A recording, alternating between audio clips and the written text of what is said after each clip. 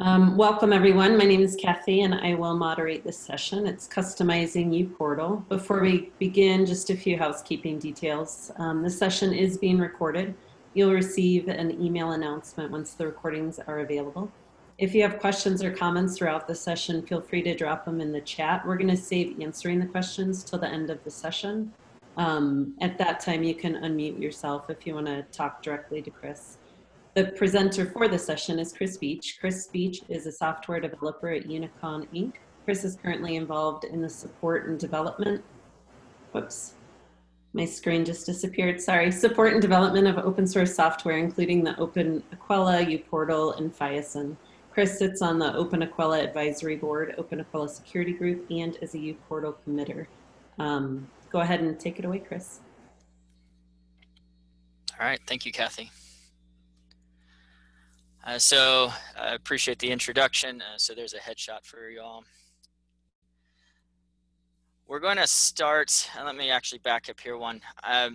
The intended audience is both experienced uPortal adopters that have already customized their uPortal instance, as well as those that are just starting out on the journey. The flow is going to be more geared towards the folks that are just starting out or interested in uPortal. And then what I'd like to do is just kind of put some folks on the spot that if they would like to talk a little, think about your experiences customizing uPortal, right? As you have gone through that that road and some of the lessons learned and whatnot, and if you could pull out a few things that you would want to impart to other people, we should have a few minutes at the end to be able to share those thoughts. Okay, so this is customizing uPortal, but more of an introduction. So with that said, you're starting your journey now with uPortal. You've figured out that you have a strategic need to channel the pertinent data to the right person at the appropriate time. And you've also realized that uPortal can be this effective solution to solve your portal and dashboard strategic needs. And now it's time to make it your own. It's an exciting time and we get to learn a lot. And how on earth do you do that, right? That's what we're here to talk about today. We're going to talk a little bit about the uPortal-start architecture. We're going to talk about some design practices with back-end customization. We're going to talk about front-end customization and how you might go about that. We're going to keep both of those somewhat high level. We're not going to try to jump into a lot of nitty-gritty code because we're trying to get this overall idea of, well, how do I go about making uPortal my own? There's lots of excellent documentation out there on how to build out front-end skins and how to implement paths and whatnot, but we want to focus on the overall idea. We'll talk about some considerations, which as I was preparing for this, I gathered, and then we're going to go into that veteran community input, if you will. What are your lessons learned? If you were to give some considerations to folks that are starting out on the journey, what would you say?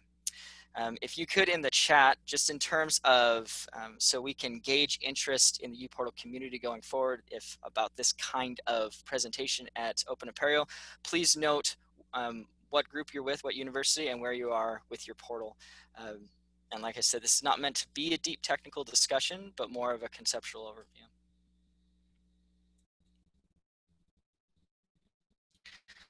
So let's look at the architecture of uPortal-start. This is similar to how uPortal existed before uPortal 5, but it has a fundamental shift in how you customize uPortal. So uPortal-start is really a Gradle-based system that is just a series of command line interface tools to make your life easier with uPortal.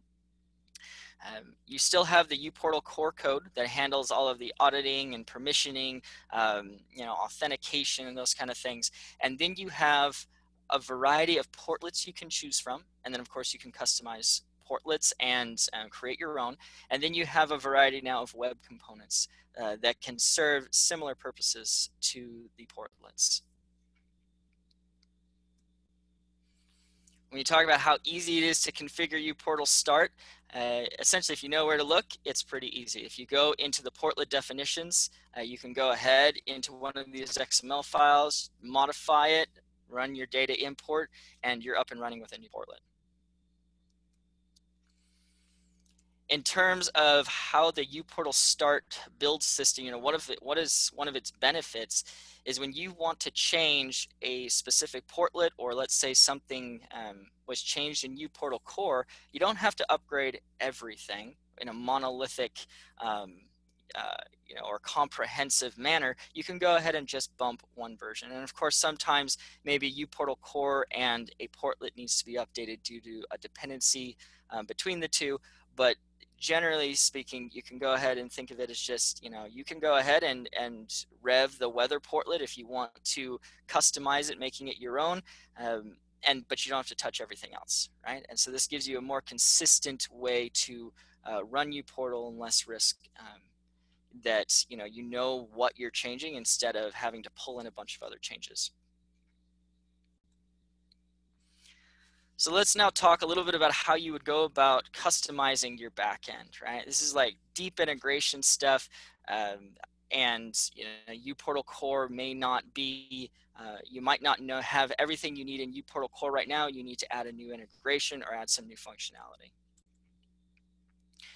So your wheelhouse, it's helpful if you know Spring and Java. It works on Hibernate. Its search is starting to trend towards Lucene. And then we have Gradle as our build system. When you look at customizing the Java logic, right, there's two basic patterns that are recommended to use, the decorator pattern and the strategy pattern, and we'll talk about those in a minute. These patterns are then applied via Spring, right, and so that can cause some complexity, but it also provides some flexibility. So the decorator pattern, also known as the wrapper pattern, it gives you the ability to add more functionality to an object while the other functionality is still able to be executed. It allows the original logic, the folks that created it, several years ago, to still run without having to change that logic, and you're just adding something else on top of it. An example of this is like a servlet request filter, where you just want to add maybe some performance logging onto a certain request, and you can go ahead and do that with the decorator pattern. For the strategy pattern, it's a little different mindset there. It allows you to encapsulate more than one implementation, thereby allowing different logic for a common framework.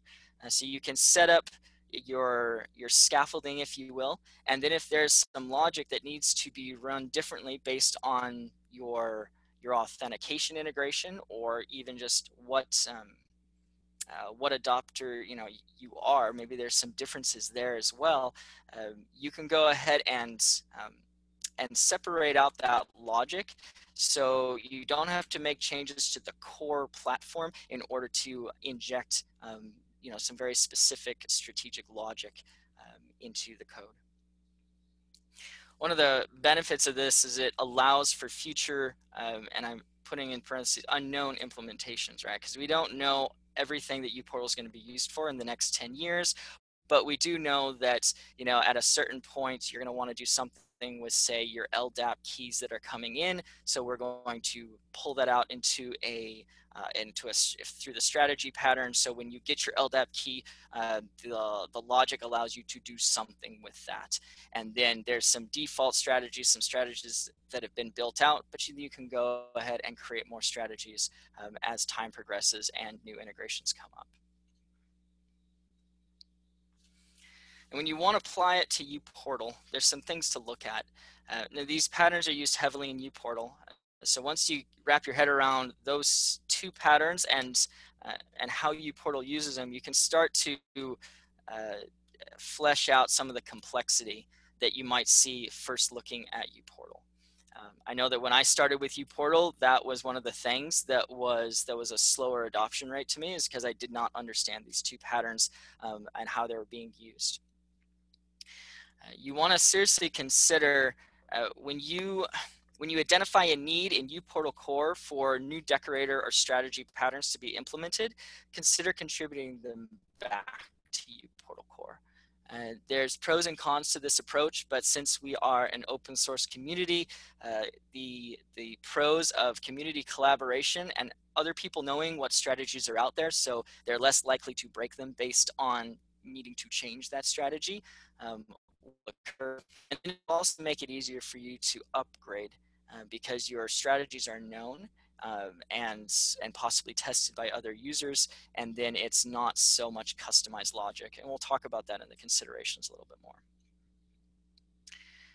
So feel free to to extend existing functionality by creating new instances of the pattern or creating decorators or new strategies for patterns that have already been implemented, right? So you should feel free to, I mean, the point of these patterns is extensibility and being able to modify the uPortal code, make it configurable and customizable while all working from the same code base.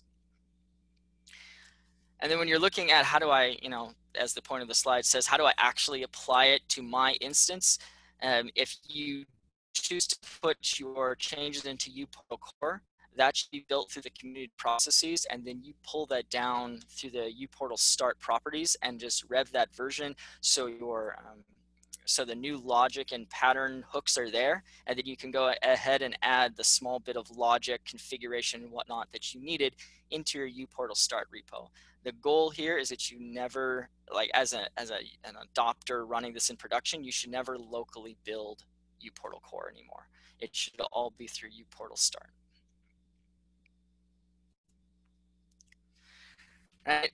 And so why all of this complexity, right? We talked a little bit about it.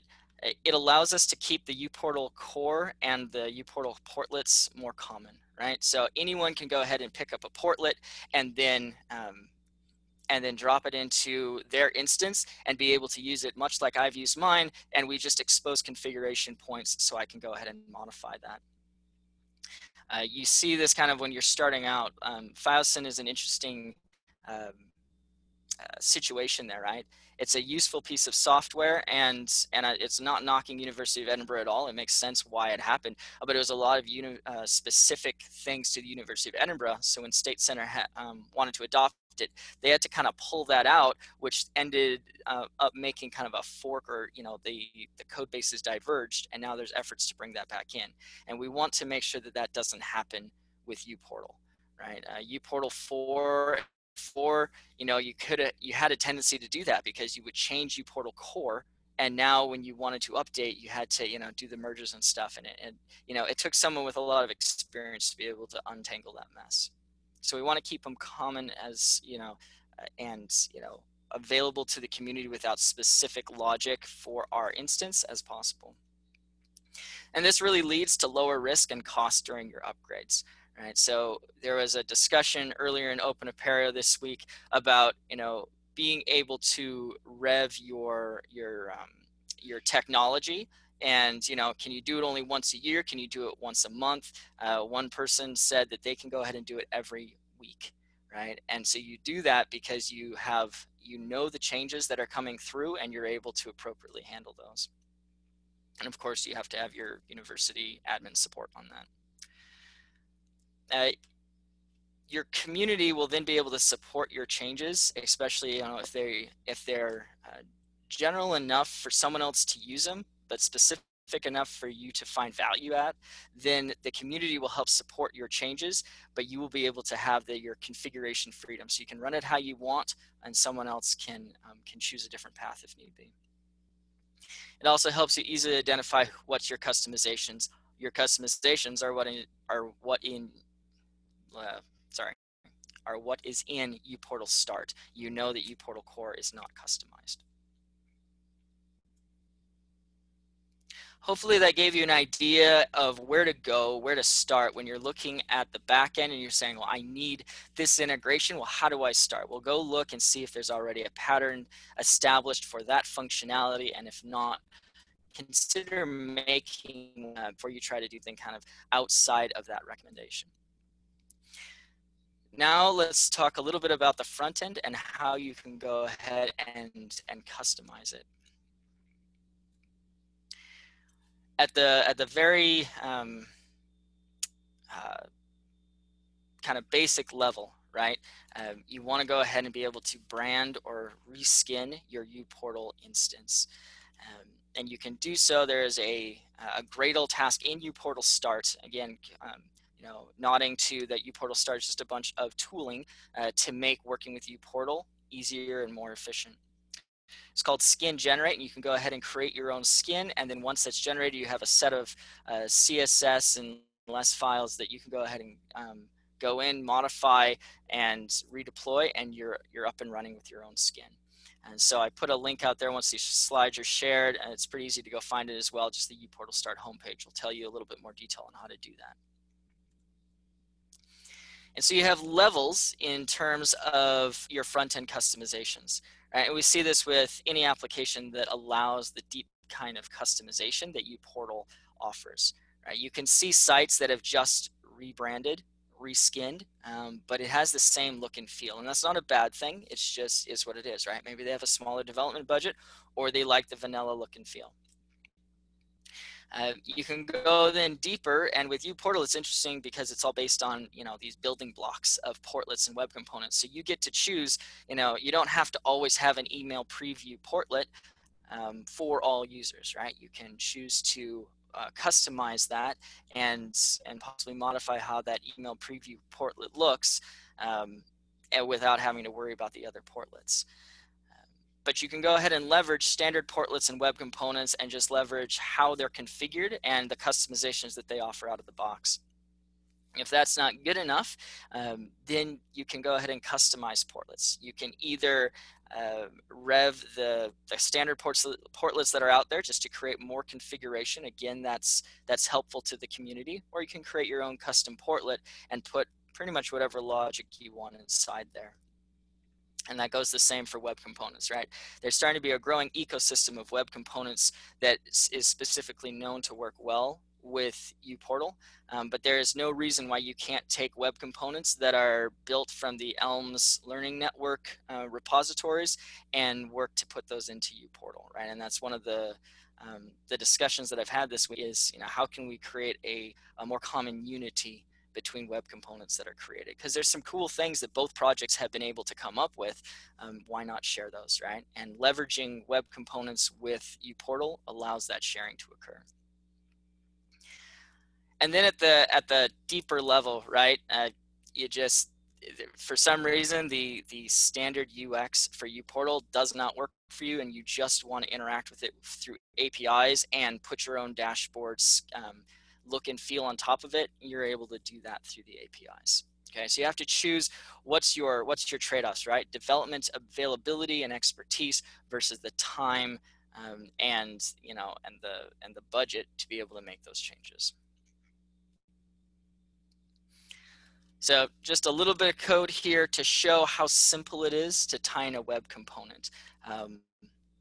So this is, we're looking at the favorites carousel. This is a portlet definition file, right? So that list of XML files that we saw, this is just a portion of one of those.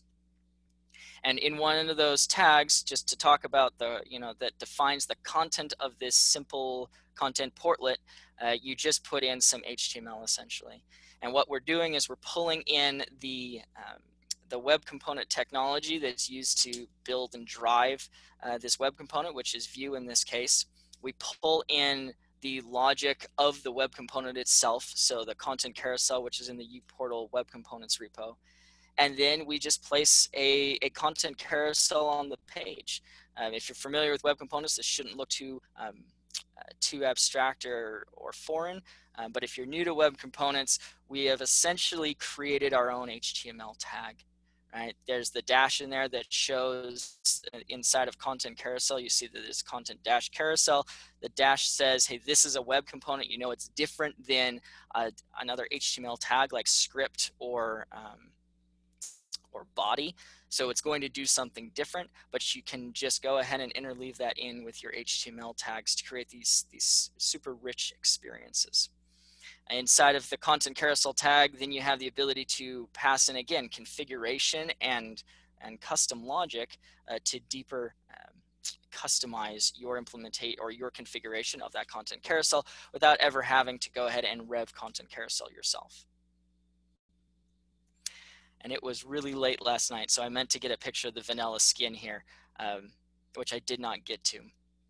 But imagine, if you've seen uPortal-start, it's just kind of a blue and gray interface. The admin icons they're not bad, but they're not that slick modern feel necessarily, but they're not necessarily meant to be, right? This is supposed to give you a starting point so you can go ahead and make it your own. It's not really meant for you to run just in the basic skin all the time. So we took these screenshots from the overview presentation. So hopefully you've seen these before and you're starting to kind of get a little more familiar with them. But as we talk about how do you reskin and what levels do you go through, these screenshots are portlets that have chosen various levels of rebranding and reimagining the user interface to make it work for their groups. Okay.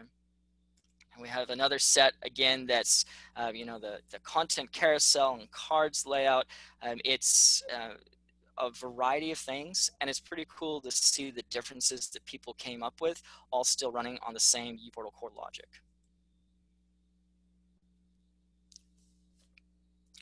So some final considerations, right? As you are looking to start on your journey of customizing uPortal.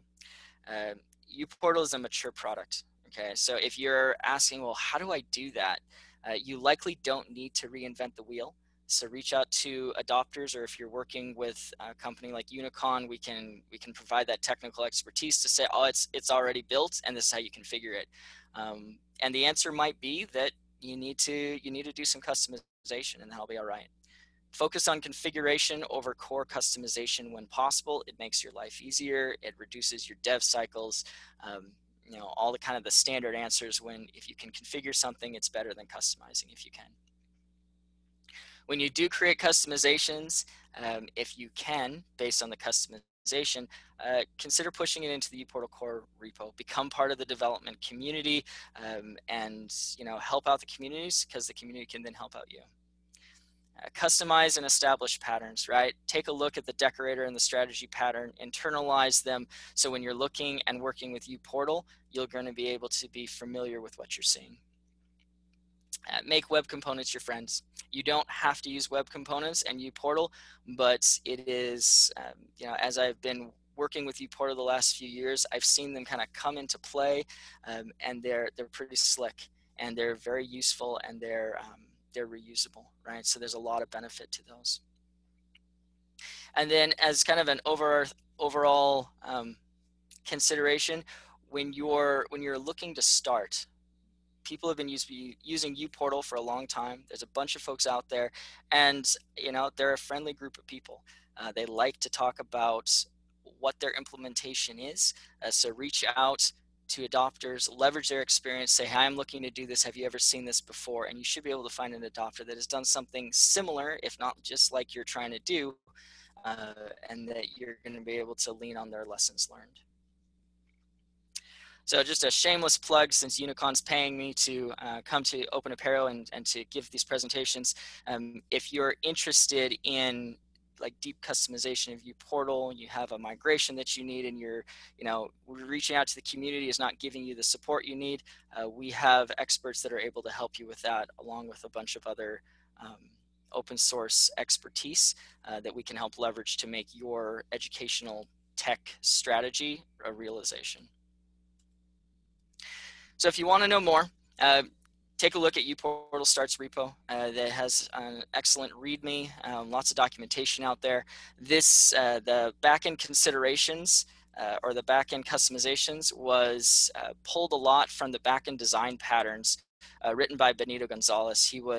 Unfortunately, he decided to go take a trip with his wife due to their anniversary this week. So that's why he was not able to be here. But his blogs are quite interesting and help explain where we're going with these design patterns in the backend and why you want to use them.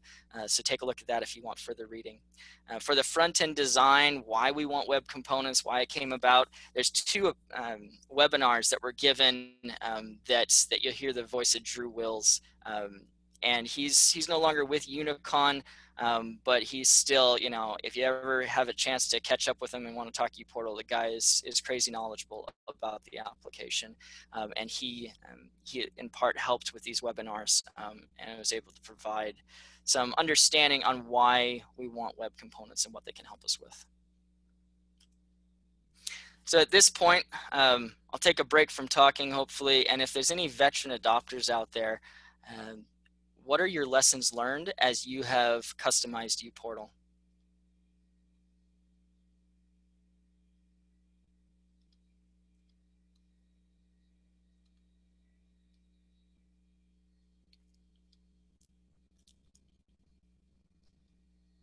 So there's nothing in the chat. I'm seeing a couple folks, Jim, Julian at least.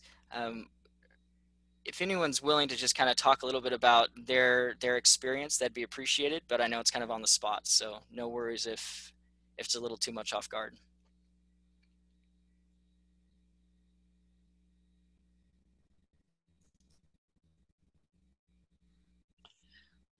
I'm sorry, Chris, but this is Jim. What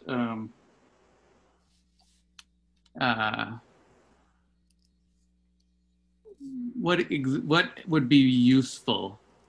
I guess what would folks want to hear in terms of customization? I guess, I mean, it can be a variety, right? We have a variety of users out there, and you know, and this will be a recording. So when you chose to go with uPortal, I know that UW Madison chose to kind of reimagine the front end with uPortal Home. Could you talk a few minutes on why you chose to do that and go through that deeper development effort? Well, I guess maybe just to touch briefly on that, because there probably are some other questions I see coming in our chat that might be of value too. I think one of the benefits of uPortal, especially at the later versions, is that more and more APIs have been put in place so that the data from the uPortal backend is available, and that has made doing possible. And you know, it's not necessarily what I would think a new adopter might want to tackle right out of the box, because you could do, you know, some of that lower level or that entry level customization to you know, customize the front end or the back end to meet your needs. But if you do want to tackle something completely different, then you're able to do that using the APIs. We did at the UW, we did some user experience research that kind of led us to the card or tile front end design that we have in what we call uPortal Home. And we were able to use the existing app directory, the layout engine, the groups and permissions, all to that from uPortal, and we were able to come up with our own front end using, at the time, Angular JS. So I guess that's one of the main things that I would highlight, is that you can really create innovative UIs and still use the bulk of the product. And I think in the Apereo community, again, they've done some really innovative stuff as well, and still can use the uPortal backend. Thank you, Jim. I appreciate that. A question came in on the chat from Ray Bond. Can you describe the upgrade process for uPortal and the portlet deployment? And Julian answered it, and it is, you know, really that simple. When you're on uPortal 5 and above, you just change the dependency version in that uPortal-start properties file, and then you can redeploy based on the changes that are coming in. you know, you might have a couple different Gradle tasks that you need to run, but they'll all be available in uPortal-start. And so it should be a fairly slick upgrade process. When you're talking about going from uPortal 4 to uPortal 5, that's when it gets a little more, you know, you have to have more expertise in the system to see, you know, have you made any customizations in uPortal core or those portlets, and then, you know, possibly exporting your data before you do the upgrade, and then importing your data back into your, you know, your current version of uPortal, now running with uPortal-start. So it's doable. That migration to get you up to uPortal 5 can be, you know, some heavy lifting, but then the uPortal 5 upgrades are pretty slick now.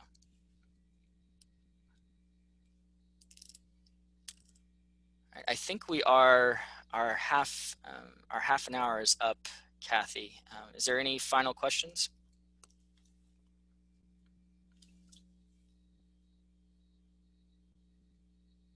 All right, well, I appreciate your folks' attendance in the discussion. Thanks so much, Chris, for your presentation. Thanks for everybody for your participation as well.